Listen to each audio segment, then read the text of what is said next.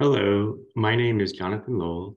I am the Engagements and Programs Coordinator for Planet Texas 2050, a research initiative at the University of Texas with the goal of being of service towards making the state of Texas more resilient and equitable. We do this by undertaking interdisciplinary research that aims to make societal impact.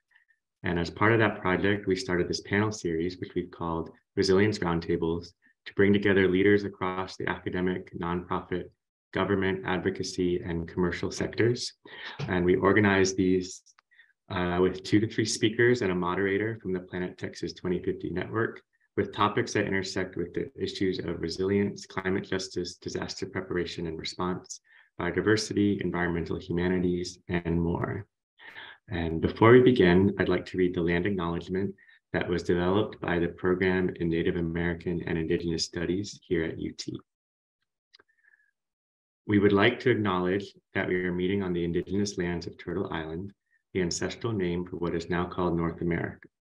Moreover, we would like to acknowledge the Alabama Cusara, Caddo, Carrizo Comecrudo, Coyawiltecan, Comanche, Kickapoo, Lipan Apache, Tonkawa, and Isleta del Sur Pueblo, and all the American Indian and indigenous peoples and communities who have been or have become a part of these lands and territories in Texas. And in recognition of the ongoing and cumulative challenges faced by indigenous peoples in Central Texas and globally, we call upon the University of Texas at Austin to repatriate the ancestral remains held by the Texas Archaeological Research Laboratory to their indigenous descendant communities and native lands, to commit to the active recruitment and material support of Native American and indigenous students, to support the transition of the program in Native American and indigenous studies into a center, to establish a protocol of research and study on Native and tribal lands to foster an ethics and practice of engaged scholarship with and for indigenous communities and peoples locally and internationally. So today, leading us in our discussion is Dr. Heidi Schmalbach, who is the Program Director of Planet Texas 2050. So take it away, Heidi. Thanks, Jonathan, and thanks everyone in Zoom land for joining us. Warmest welcome to our panelists, Tricia Bliss-Wallace, Ashley Teamer, Dr. Sarah Woodward, and Erin Chang. I'm going to start by asking you all to introduce yourselves and tell us just a little bit about your relationship to New Orleans, to Gentilly, to the Gentilly Resilience District project, and of course to the Civic Arts Fellowship, and anything else that you'd like to share. We're also going to post everyone's bios into the chat as we go, in case y'all out there didn't get a chance to read that beforehand and know who is part of this conversation. I'll kick us off, and then I'll popcorn it around. As Jonathan said, my name is Heidi Schmalbach. I am the director of Planet Texas 2050 here at UT Austin, and a UT alum. I moved back to Austin in the summer of 2020 with my family. Before that, I was living in New Orleans for 8 years. And from 2016 to 2020, I had the privilege of working at Arts New Orleans as the deputy and then executive director, where I worked with Erin and Sarah to help design the first iteration of the Civic Arts Fellowship. I also lived in the St. Roch neighborhood, which for those unfamiliar is right below, closer to the river from Gentilly. And I will kick it over to Bliss. Greetings, my name is Bliss. So I was born and raised in New Orleans and Gentilly, Gentilly Woods to be precise. I learned about this fellowship through our government website, actually. And when I saw Arts New Orleans was a part of it, I really wanted to get involved. The reason I got involved is because I wanted to take part in the placement of art in our neighborhood. And basically what I wanted to make sure was that it's not concrete and just big slabs of things that weren't there before. Our neighborhood was very beautiful, and I wanted to make sure that the trees and flowers were incorporated into the design. So that's why I got involved, and it's been a very great experience for me.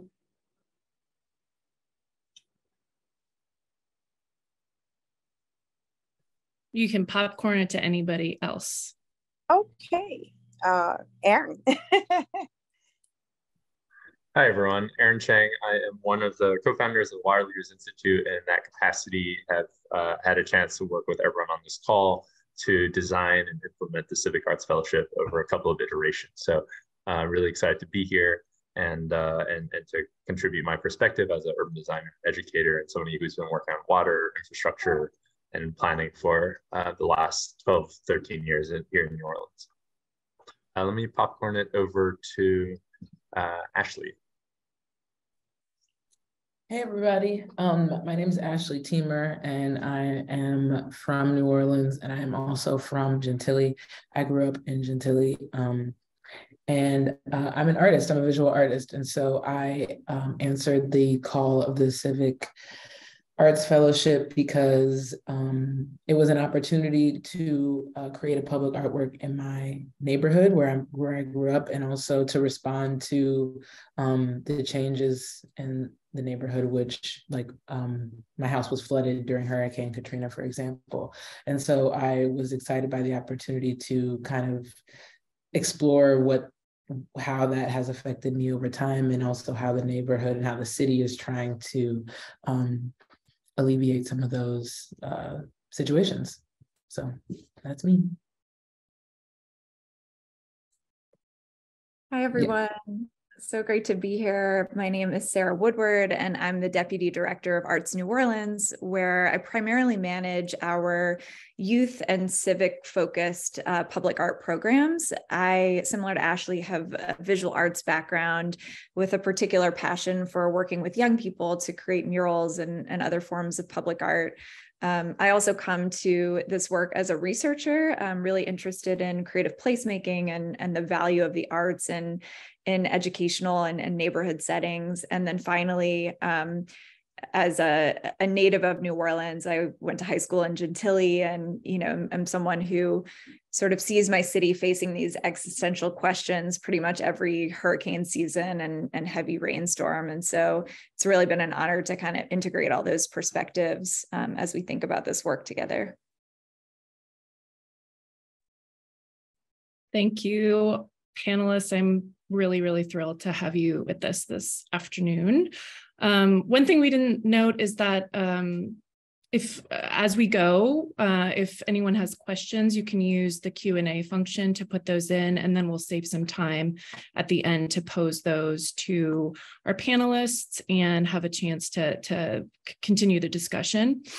Before we dive into the discussion, I wanted to share a brief background, both I know we have a lot of folks in the audience coming from different places, both Austin, New Orleans, and elsewhere, to give a little bit of context and familiarity, both for Planet Texas 2050 and for the Gentilly Resilience District.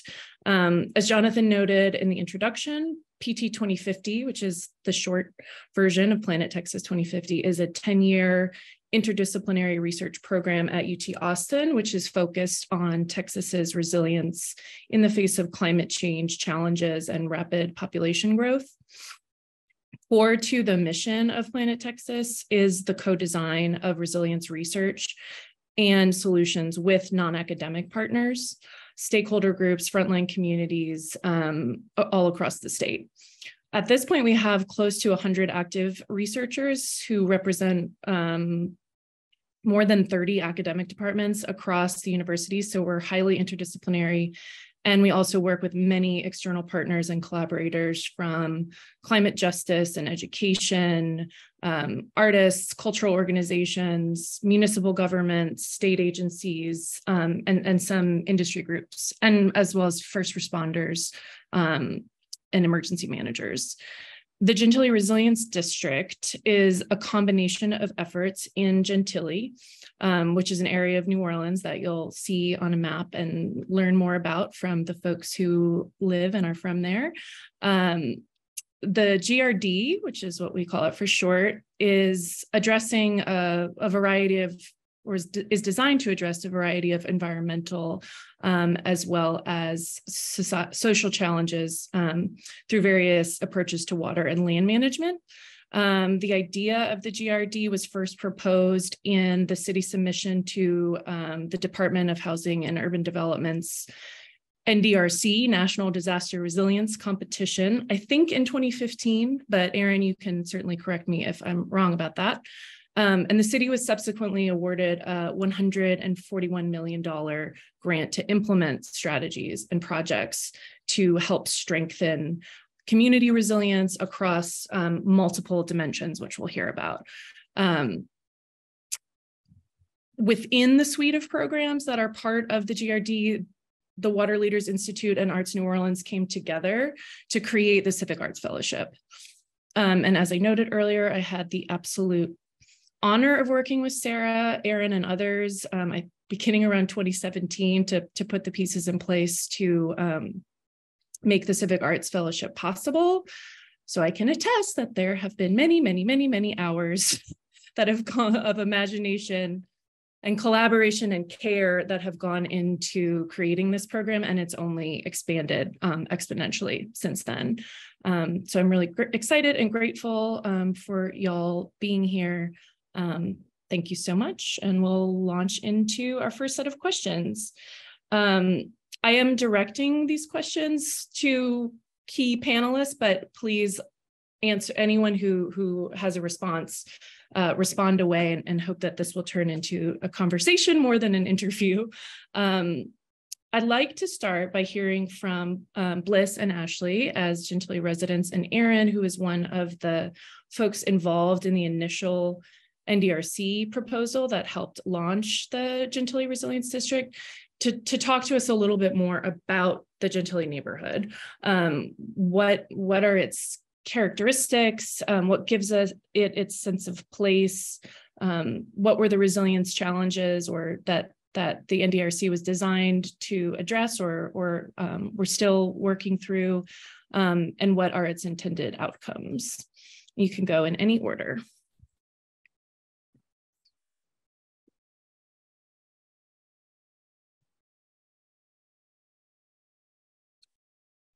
I'm happy to start just to kind of talk about the basic geography. So Gentilly, are we able to draw on this? I'm not seeing if somebody could like find a way to drop a pin or circle. So Gentilly is a low-lying area that is not quite kind of at the core of the city, which if you're familiar with New Orleans, the French Quarter is where the historic colonial city was founded in 1718. And over the course of the 19th and 20th century, the city expanded out into areas that used to be former swampland. So Gentilly occupies what used to be swampland. And with that comes a lot of challenges. You have low-lying areas that are really, it's a coastal condition. Lake Pontchartrain is connected to the Gulf of Mexico. And so you used to have this space where the coastline was constantly shifting with the tides and with every storm. You had the river and bayous depositing fresh sediments every spring. So that's how the land was built. And then as soon as you start to put levees around it, as soon as you start to pump out the water from the swamp in order to make it so that you can build houses and build roads, the ground starts to sink. And so that's the space. Gentilly, that's in large part probably on average 4 to 5 feet below sea level. So much of Gentilly flooded after the flood wall failures in Hurricane Katrina. Let me go to the next slide. It shows, so this is the kind of pre-colonial condition and how radically different. Again, the lakefront is at the bottom. Lake Pontchartrain, again, connected to the Gulf of Mexico, and all that area that is the thick white line and the kind of shaded white area, all that has been built up. That's artificial land that's been created in the 20th century.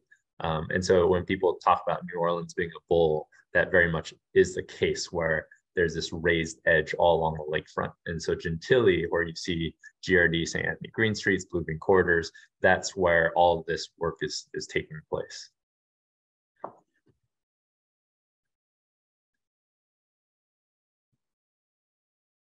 Thanks, Aaron. And Bliss or Ashley, I'd love to hear y'all's thoughts on just giving us an idea, a feel for what the Gentilly community is like and the various neighborhoods within it. Anything that you would like to share to give us a sense of its sense of place.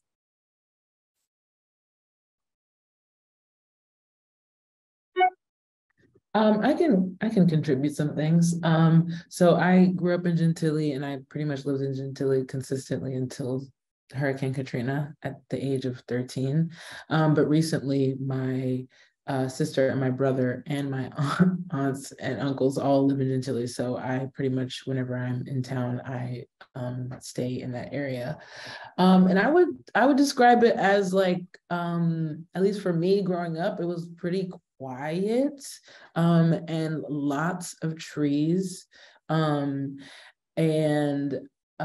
just kind of a sense of community, I guess, a sense of connectedness. At least for me, my whole family lived in Gentilly, so it was really easy for me to kind of feel like Gentilly was my home because everyone in my family just lived in a pretty close area.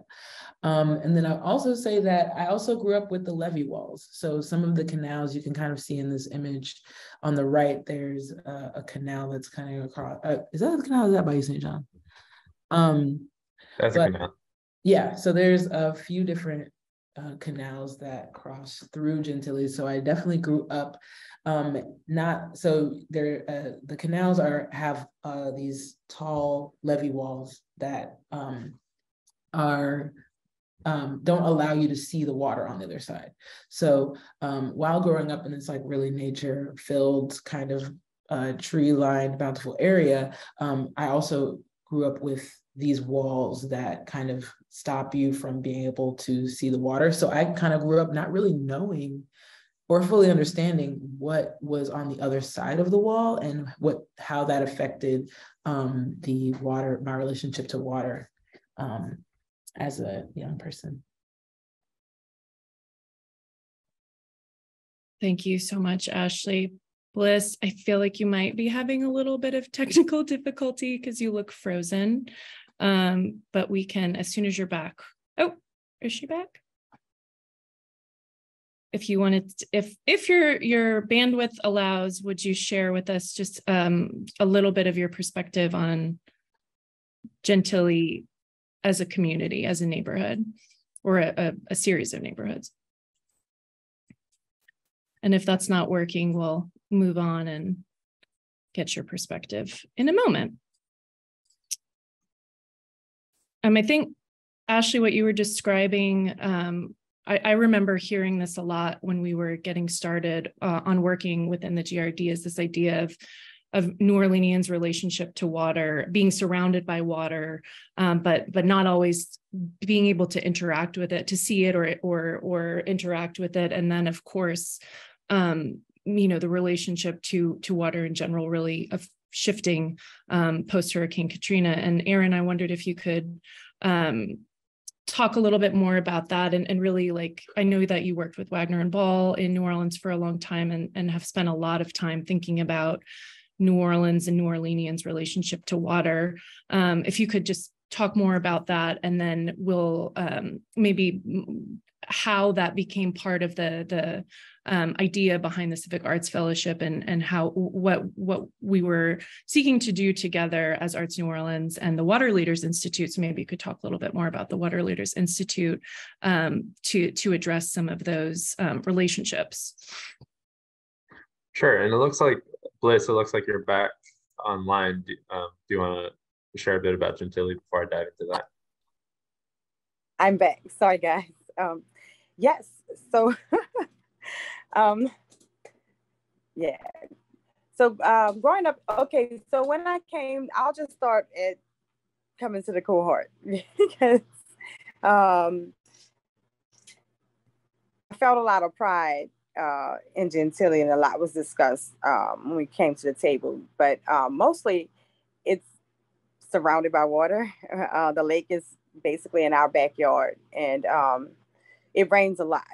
So I had a house that the backyard flooded every time it rained. So when the Gentilly Resilience District started, coming up with solutions, My neighborhood was one of the first neighborhoods to actually be affected. They expanded the bankage so that the water could drain out and take less stress off the pumps. And it was a very beautiful place to grow up in. It's still a beautiful place, not quite what it was before Katrina. Like I like to say that I used to look up in the sky and barely see blue because there were so many trees, big, beautiful oak trees, pine trees, magnolia trees, honeysuckle, lots of azalea bushes that's one thing you don't see anymore. And also people had shrubs or, bushes that line their walkways up to their doors. And that's another thing you don't see post Katrina. So, joining this cohort, also found out about most of the artists actually were from Gentilly. So it was great to hear their experience and learn a little bit more. Got a couple colleges in Gentilly. So a lot of it for me growing up was about family, community, kind of pride in your work, pride in what you do. If you excel in something, I was in band and I'm a musician. And by the way, I don't think I said that, but you wanted to excel in what you did, and the people in the neighborhood really celebrated you as well. They see you, they congratulate you. Hey, whatever you're doing, even if it was something not so great, they would check you and say, hey, that's the kind of neighborhood it was. And it still is in some places. So that's good to know. I hope that gave up to you. Thanks. Would you all mind going back to the previous slide? Thank you. So the image on the left shows what happened in 2005. So the flood wall failed, and you essentially had the Gulf of Mexico pouring through that breach and knocking houses off of the foundations. And that's one of the sites for some of the public art that Sarah is going to be sharing and talking about in a little bit.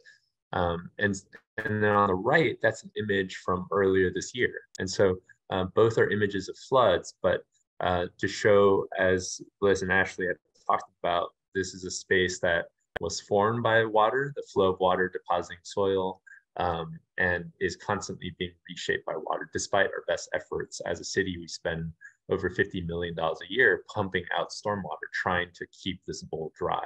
And you can do that a lot of the time. There are times, whether it's a failure of infrastructure or the subtropical climate just drops so much rain on you. We already have the biggest pumps in the world. You can't actually permanently keep a swamp dry. And so I think some of the work that Heidi's referenced is that really since Katrina, there's been kind of an ongoing effort to reimagine across the city our relationship to water. If you live in the Delta, if you know that Gentilly used to be a swamp, if you know how the pumping system works, and that the pumping system is actually also what's causing the ground to sink as you extract the water that causes the ground to collapse as you remove that water content, and the organic materials start to decompose as they're exposed to air. What does that say? What does that require of us as we think about adaptation, as we think about climate change and sea level rise? And so I think the city had this opportunity in 2015 to make an application to federal government. This was in the post-Superstorm Sandy era, when New York City and Connecticut and other parts of the East Coast had been badly hit. And so after that, HUD launched a $1 billion competition for communities along the Eastern Seaboard to apply for Sandy affected communities to apply for funding to enact resilience projects. And then they use that same model across the entire country. So then National Disaster Resilience Competition was another $1 billion pot of funding. And they basically said to communities, each community that's been affected by a disaster over the last 2 or 3 years, come to us with a plan for how you're going to protect your community and make it safer for the future. And so I was part of the team that was helping the city develop the proposal. And as Heidi said, the city was awarded $141 million. And you can see in the diagram on the right, the projects. And so the idea was that throughout this area, which is known as the Gentilly Resilience District, the city would implement some of the projects are shown on the left. So blue-green corridors, how do we rebuild boulevards and neutral grounds to better handle the stormwaters that fall from the sky every single year, every summer? How do we rebuild streets, that second row? How do we rebuild streets that are falling apart due to flooding and subsidence? How do we rebuild them to actually better manage, again, stormwater? And on the bottom, a 25-acre chunk of land known as the Mirabu Water Garden. How do we develop campuses that serve both water management purposes, as well as helping to reduce subsidence by allowing that water to infiltrate into the ground, and also serves as an environmental education center. And so these three are just part of a larger set. You can see them outlined in upper right, projects at different scales, all working towards a new and ideally healthier, more sustainable relationship to water, where you're not constantly trying to pump every drop out or keep every drop out using bigger and bigger flood walls and levees, which becomes increasingly untenable as sea levels rise. And so as part of the application, all of these engineering projects are good in the economic analysis of the benefits that it will bring. But what we were able to do as a team was make a case for art. Because we've been working at this for so long, we really came at this with the belief that unless there's a cultural element, unless there's a social component where we are actually changing the language that we use, if our underlying values and relationships and our ethics in relation to water and land haven't shifted, it doesn't matter how much new infrastructure you build, there won't be community buy-in, there won't be a shared sense of ownership of the changes that are being wrought. And so we made a case and we're able to get into this $141 million grant, a line item that said there will be public art along the London Avenue Canal and throughout the Gentilly Resilience District.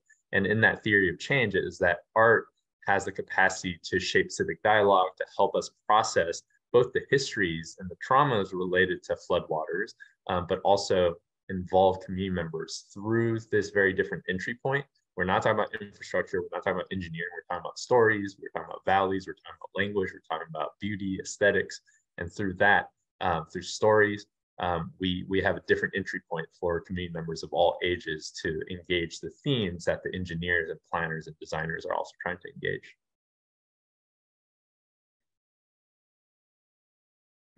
Here.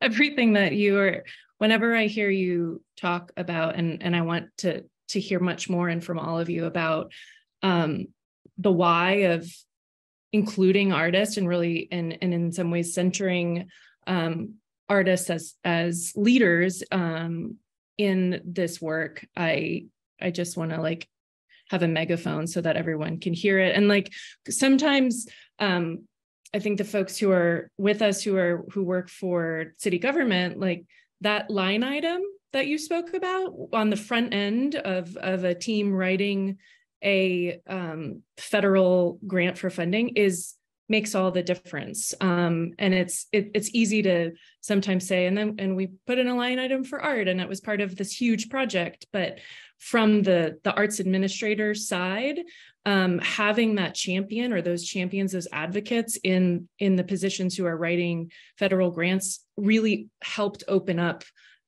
this possibility of this program existing. And that's a segue into Sarah maybe sharing a little bit about working with the Water Leaders Institute on the design side of just okay, we have some funding that's part of this larger grant looking at resilience from, heavily on the infrastructural side, but also considering all these other dimensions that Aaron spoke about. What are we going to do? And if you could just give us an overview of what the Civic Arts Fellowship is and how it functions. And then from there, Bliss and Ashley, I would love to hear how you heard about it, how you got it. Bliss, you noted this a little bit, but what was attractive to you about participating in something that isn't a small amount of time? It asks for a good amount of your time and focus, and you're both extremely busy people. So I'll start with Sarah. Yeah, thank you, Heidi. So when we started thinking about the role of public art, I think we were also, really wanting to think about the roles of artists themselves and how does this work sort of ripple out beyond a one-time project, because it's easy enough to create beautiful work, that beautifies a neighborhood, that adds some dimension to it. But we really wanted to have a very robust and rich dialogue throughout the process of creating public art, and to really involve artists and community members who wanted to become more involved in the really sort of long-term questions and challenges that we face. And so the Civic Arts Fellowship it's a cohort-based professional development program. So it operates really differently from a typical public art process where you would do a call for art, call for artists, you choose an artist and the artist would, dream something up on their own. We really felt that this sort of peer support, artist to artist, artist to Gentilly resident, resident to resident, that these really rich conversations and learning experiences would lead to something much more rich and engaging than what we're used to seeing in a public art call. And so one thing that we talk about frequently with the Civic Arts Fellowship is really finding ways to honor the technical experts, right? The folks, the engineers, the landscape architects, the planners who are really digging into some of these technical questions about infrastructure development and how does the water flow and all of these things. That of course is incredibly important, but also the Gentilly residents who have the lived experiences, who have, the shared knowledge of what it means to grow up in Gentilly, to live and face these questions all the time, that is equally important. And then the artists as the creative practitioners, the ones who are, digging deep into imagination and storytelling. And so how do you bring all of those perspectives together?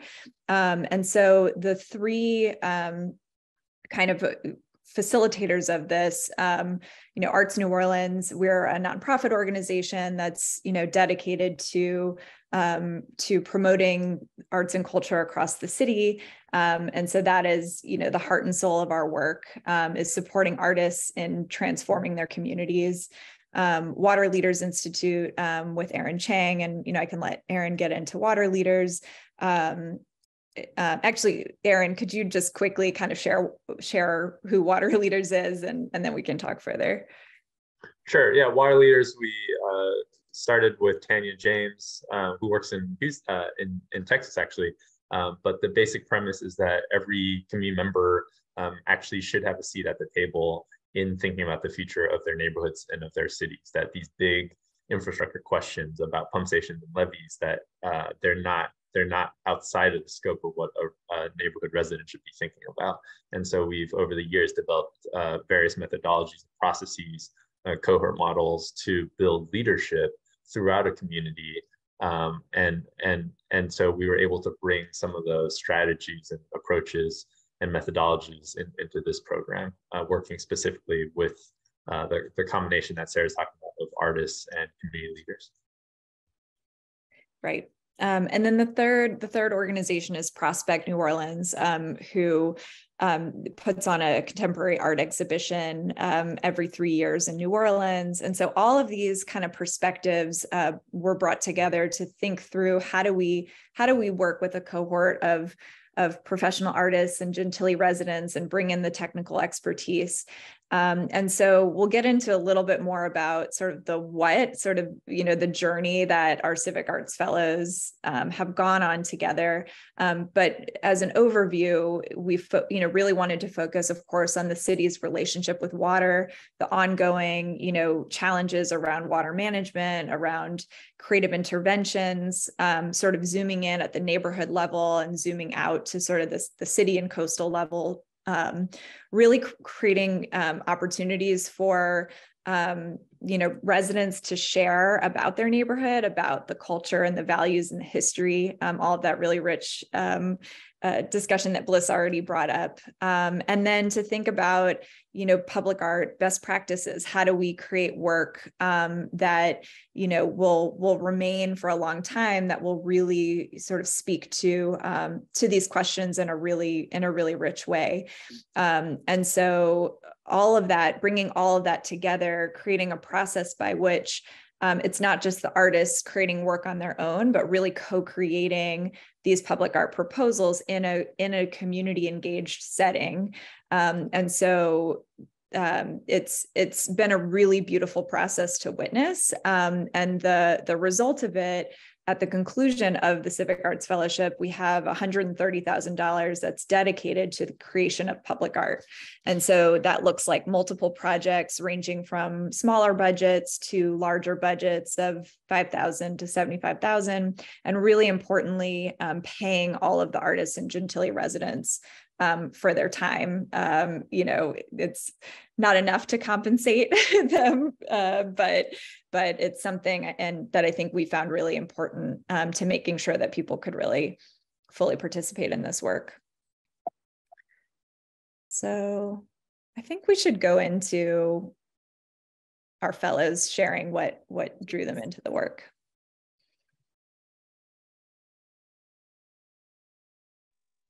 That looks like me. It does. Okay, so besides being a singer, I am the president of Lincoln Beach and Community Advisory Committee. I started this work in May of 2020.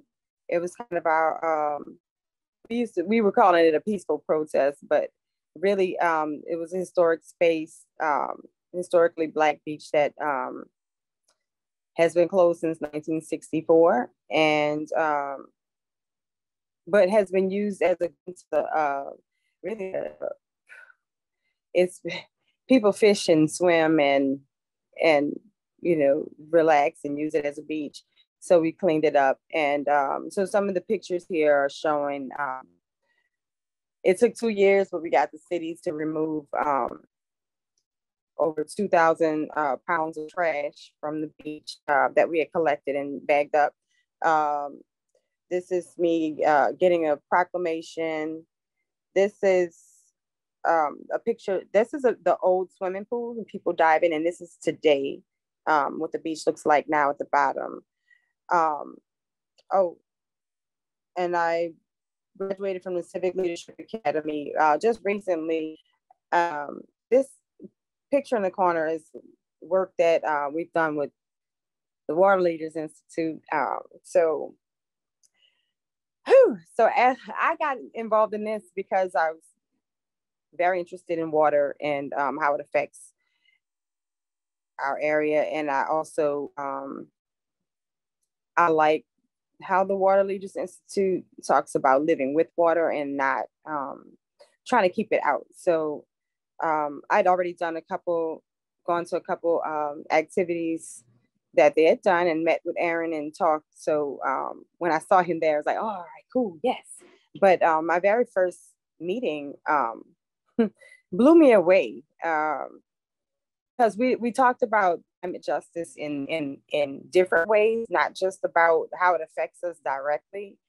And then we expanded out and allowing the residents to speak about Gentilly was just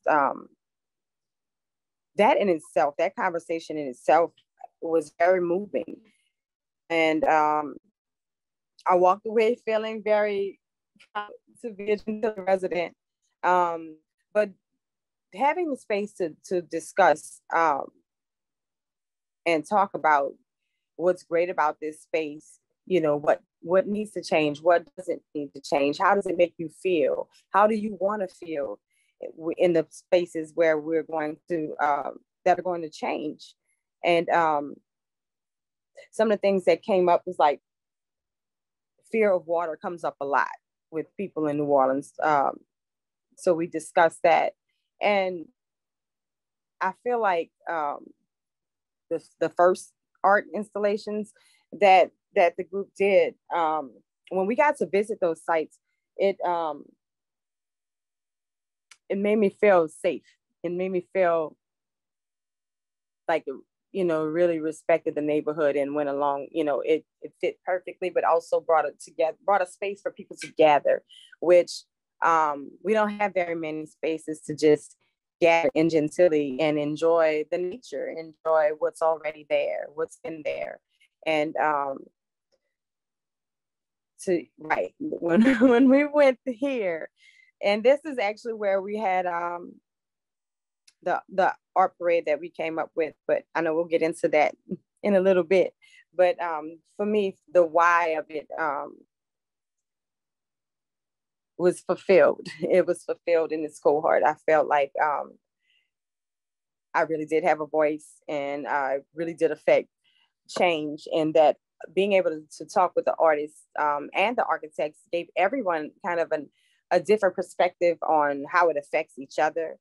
And what do we all want, even if we're not from Gentilly or don't frequent this space? What would make us come to this space and enjoy it? So we had a chance to explore a lot of the questions, and I think that as it progressed, we watched the art change,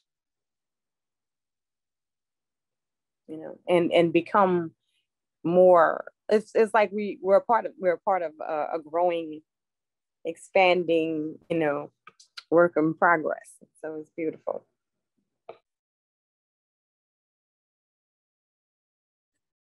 Awesome. Thank you for that.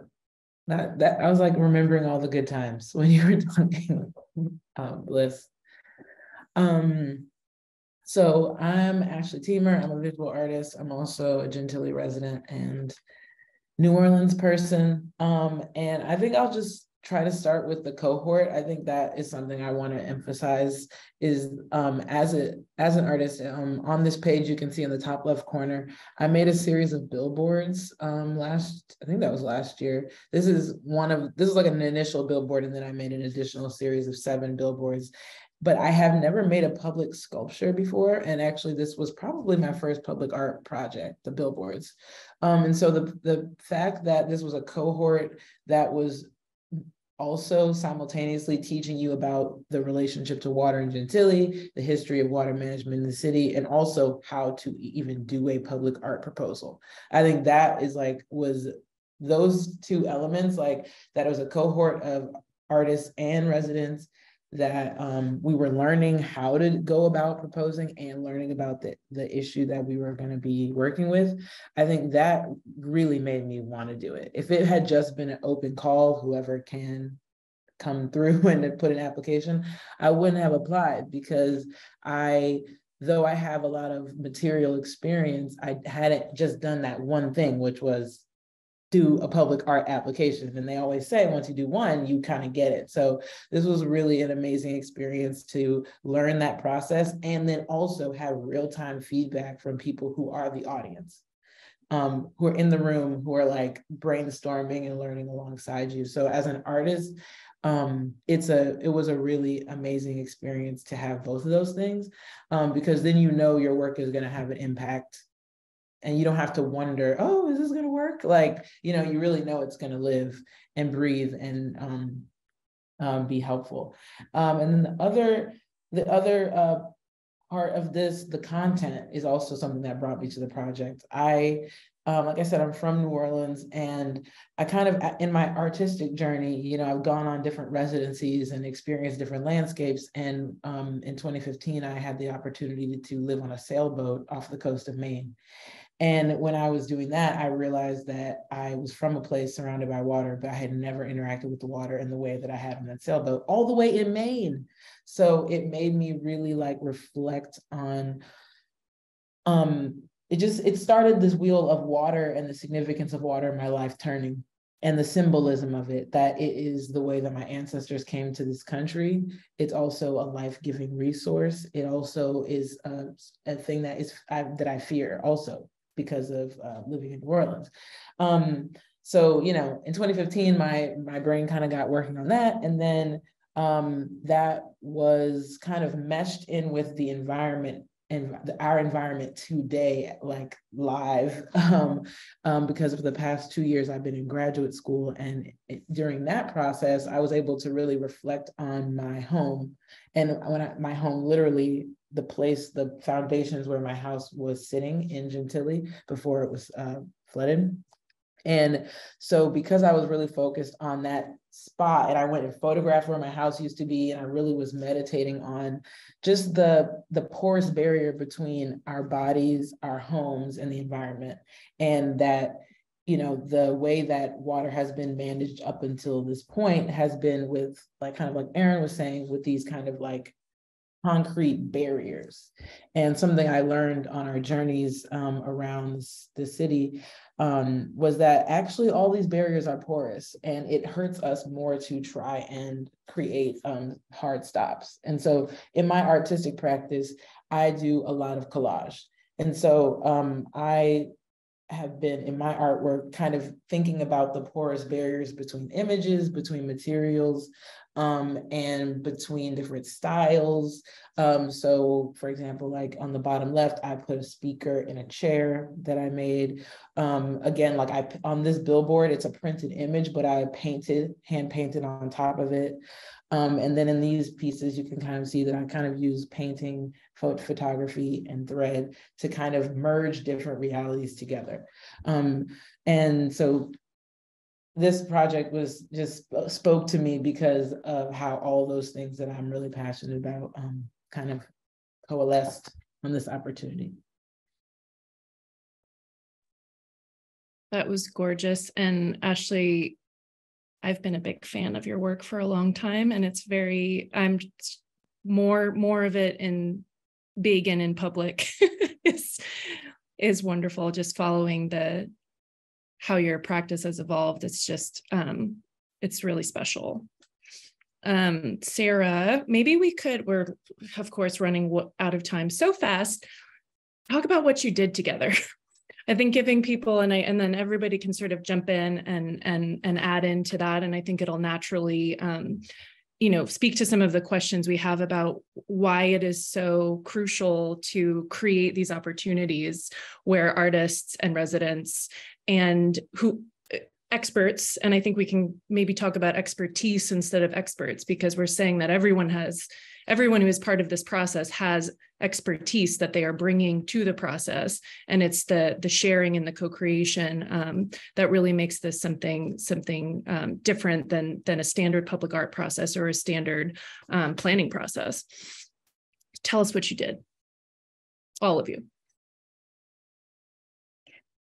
Yeah, I can just start us off and say the kickoff event was just this magical dinner where we all got into a room. It was buzzing with the most passionate conversation about Gentilly and pride in the neighborhood, and just sharing family stories about, growing up on it. Several of our artists, had family members who had grown up, along London Avenue Canal and had these stories about fishing in the canal. So you can see here, this is the canal that we're referring to, and there is, it's Ashley spoke a little bit about how this canal out to the lake is hidden behind these large concrete walls. And so if you're in the neighborhood, you have very little interaction with the water itself. And so after this sort of beautiful kickoff dinner of just sharing and grounding ourselves in the neighborhood, we went on a neighborhood walking tour together. And this walking tour was created by the Water Leaders Institute to really take the fellows around the neighborhood with an attention to these different themes around, climate and adaptation, around, resilience. And so we visited water infrastructure. So here is the pump station, right? Something that we hear about in the news during every rainstorm event, but that hardly anyone in New Orleans has actually visited in person. So here's the pump station, right? Just sharing of maps, sort of looking at the micro level. Here you can see the impact of land subsidence, where, this was once at the top right image, level with the ground, right? So seeing these moments of just sinking earth. And, you know, these are things that people are experiencing day to day, and relating that back to Gentilly as a former cypress swamp. So the top left image here is what Gentilly once was. And so I'll kick it off. The next piece that we did was a regional water tour. And I'll let maybe Ashley or Bliss or Aaron kind of talk about what expanding out from the neighborhood level looked like in terms of our process.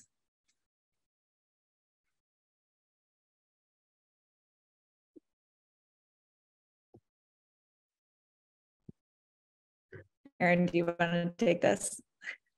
Oh, Ashley, look like you're about to.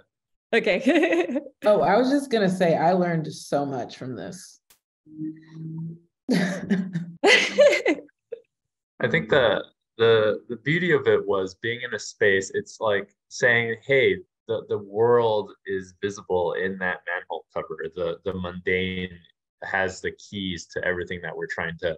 How do we connect the experience of a giant pothole to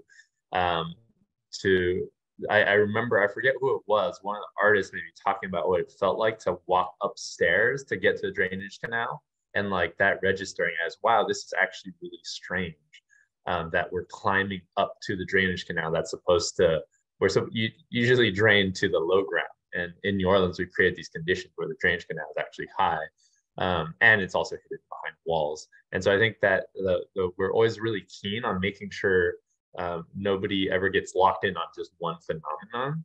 And so we created these experiences, the neighborhood, the history, the tactile, and then we expanded that out to, if you go next slide, looking at the Mississippi River, looking at where does our drinking water come from, where does, and then even farther out, all the way to Bonnie Carey Spillway.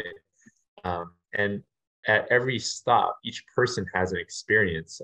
If you show the Bonnie Carey Spillway slide, I think we had plant enthusiasts who are pulling specimens and teaching. So everyone there has knowledge. Everyone is constantly teaching each other. And the kind of final experience that day was to make a drawing together, to start to imagine what a just, in terms of justice, a just Mississippi River might look like. And so we were in that space of how do we create this it's both an insanely complex activity. How do you draw a river together? But somebody suggested, why don't we all trace our hands and quite literally have our hands? And it's working through visual ideas, working through what are some shared values of justice that we all believe in? How do you start to create common ground that then an artist might take forward? But like Bliss said, a lot of the Gentilly residents are artists or musicians, and a lot of the artists are Gentilly residents. So creating a shared space of exploration, learning, language, and then actively making new things. Through a series of these tours, story circles, and then a kind of reflection activity using these index cards, we're able to work towards groupings of ideas and themes and values and priorities. And so what Sarah's pulled up here are what the artists, all the fellows together develop these in bold, these main values. And that then guides all the artists' work.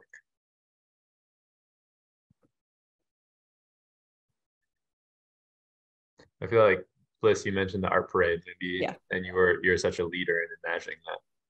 Okay.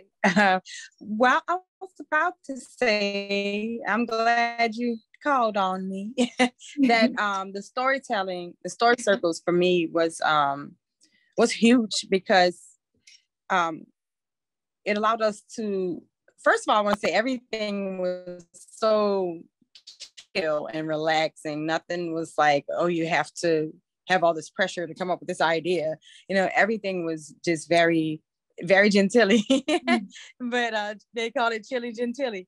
But the story circle allowed the way that you guys partnered us up too. It's like you had a fellow, an artist, and someone from the design team, and we built off each other's stories, and it brought a unity amongst our differences, which really allowed us to think outside of the box. So the idea that we came up with was, we thought about how do we make people aware of what we're trying to do? How can they feel the art, in the space? What will this art feel like in this space? So from that idea, we were like, okay, the easiest way to accomplish all this is a festival. But we were also like, festivals are just so cliche. Here in New Orleans, there's a festival or a few festivals every weekend. So we said, okay, people like parades. So one of the residents said the parade of houses, how they do the Mardi Gras floats in place. And when we couldn't parade, people just decorated their houses and called it a parade of floats. So we decided to do the art parade. And the planning process for me was so impressive that I want to work with Water Leaders Institute on everything I do. But we executed to the T what we set out to do. And that was the thing that was most impressive to me, because everybody was a part of it. And when there were things that hadn't got done, or maybe we hadn't thought of, someone said, oh, wait, that's still not done? Okay, I can do that. And the entire festival was solar powered. The DJ was solar powered. And I'm not sure that we've had a solar powered festival in New Orleans until this. So it's great to be a part of a team that was innovative and ready to expand and do things that we hadn't done to accomplish a goal. And as you can see, the community really showed up. They came out, enjoyed themselves. And by them enjoying themselves, that's what made them want to participate. Let's go see. And all the artists really had interactive activities. And I think that everyone walked away with a sense of understanding, what was happening, because really, I only know what's happening because I pay attention now. Because of the work that I've been doing, I pay attention. So I get notifications, and I know that the people in my neighborhood aren't talking about, I haven't heard anything about the Gentilly Resilience District work that they're doing amongst my neighborhood, amongst the people, unless it was in their neighborhood and it happened there. People aren't really knowing what's going on. So I felt great about getting people out and giving them a chance to understand what's happening in their neighborhood. And maybe, you start to pay attention now. Yeah, I think something that I was thinking while we were talking was that art also educates people, and then the artists and the participants, like the neighborhood participants, we all become conduits for information.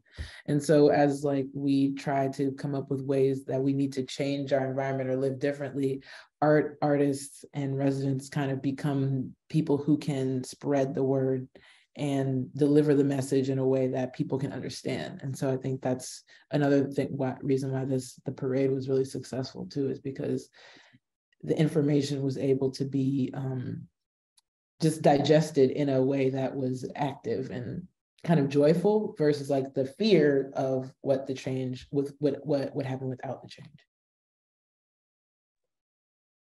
We're so woefully running out of time, but I cannot let you all go. I thought that a deep dive would give us more time, but it doesn't. There's just never enough time to hear it all. If you can stay for a couple more minutes, I would love, you can't leave without showing us some of the work that has come out of this amazing, thoughtful process. And Bliss, I just wanted to say something you said earlier about entering the question of how do you want to feel is such a good way to start out any co-creation process, like in anything that we're not just in planning for a space, but that'll stick with me. Take it away, everybody. Sure. Yeah, I just want to share the couple of images of the sculptures, and you can see one of these is my Zoom background as well. So these were sculptures created by our youth artists and our Young Artist Movement program, who really identified, they took the same neighborhood walking tour that our Civic Arts Fellows took, and they were really drawn to the site of the London Avenue Canal levee breach. So that's, you know, if I can just quickly share that image again that Erin spoke to, this is what this site was during Hurricane Katrina, right? So just this incredibly traumatic, life-shifting event.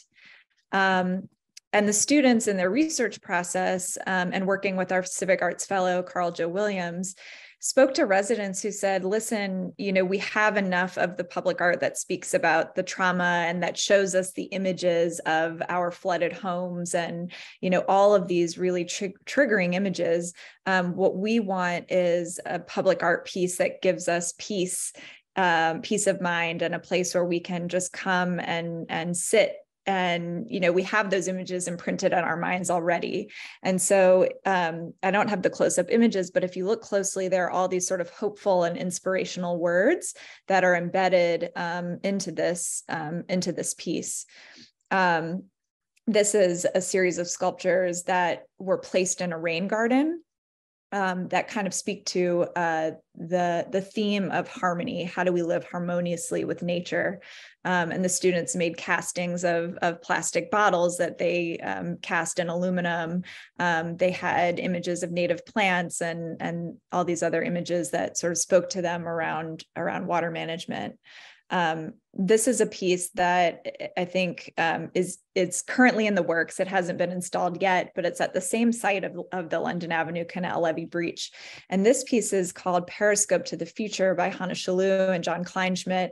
This is an artist and architect team who really wanted to address that issue of not being able to see into the canal. And this is, I think, a really helpful view. We've been talking about how you can live in the neighborhood and have no idea where the water is, and that the water is actually above you. So you can see the height here. And so the artists, what they've proposed is creating this deconstructed periscope that has a mirror on it, where when you stand below it, you can look up at the mirror and actually see into the canal. And so there will be a mural placed on the outside edge of the canal wall and the inside edge. And so by looking up, it completes this vision that you don't have access to as a neighborhood resident. And so you can see we actually brought a crane out during our Gentilly Art Parade on the left-hand side for the artists to experiment with the exact size and placement of that mirror. So it was a really bizarre sight to see as part of a quote unquote Gentilly art parade, but I think it brought a lot of people into it. I'd love, since we don't have a lot of time, for Ashley to speak about her proposal. Oh yeah, I'll say something really quickly. I came into this project wanting to make something that was interactive in some way. I felt like I wanted to really embody that changing the relationship to nature component. And so that's kind of what was in my mind as I started. And at the Gentilly Art Parade on the left side, you can see my friend and colleague, Amanda, who did my activity for me because I wasn't in town on that day. But I created this kind of tube where you could ideally imagine talking to water. And what would you say to the water if it could hear you and if it could listen to what you had to say? And that link at the top, I can try to drop it in the chat. You can hear what recordings we made at the Gentilly Art Parade, so you can hear the different things that people said to the water and messages that they had. And so my concept was to kind of like take deconstruct a sousaphone, which is like a staple second line band instrument in New Orleans, and make it so it's kind of opposite, where you speak into it and you kind of symbolically speak to the water that is below. So the printed text on the inside is in the style of like a second line band. They will like write the name of the band. For example, Rebirth Brass Band, if you look them up, you'll see how they write their name on the inside of the sousaphone. So inside of that, it would say, talk to the water, tell the water your secrets. And I just wanted something that would encourage us to break down the barrier between us and the water, because we are porous to our environment. And we see that through like Cancer Alley in Louisiana and the relocation of Gordon Plaza residents. So this was just a gesture towards communing with the water in a way that is real, and listening to hear if the water has anything to say back. I think that's a quick, quick summary. And let me see if I can grab that link. Yes, please. And when we put the recording up too, which we do, we'll put it on YouTube and also on our website. We can also link beneath it for folks who want to learn more. I am heartbroken that we are out of time, and I've already kept you 6 minutes over time. So thank you for the audience who is still with us. And we did not ignore any questions. I think you're just answering everything so thoroughly that nobody has any questions. I have plenty, but I don't have time to ask them. Maybe we can do a part 2 in sometime in the near future and hear how what was selected and how the next iteration runs out. Thank you so much for sharing this incredible process that you all have poured yourselves into. It really shows. I'm so proud to have played like a teeny tiny role in this project, because the work that you all are doing is really inspiring. I'm going to send this to colleagues in the city of Austin to try to say like, see, here's why we're pushing for this. I really appreciate all of you, and I love you. Thank you. Until next time.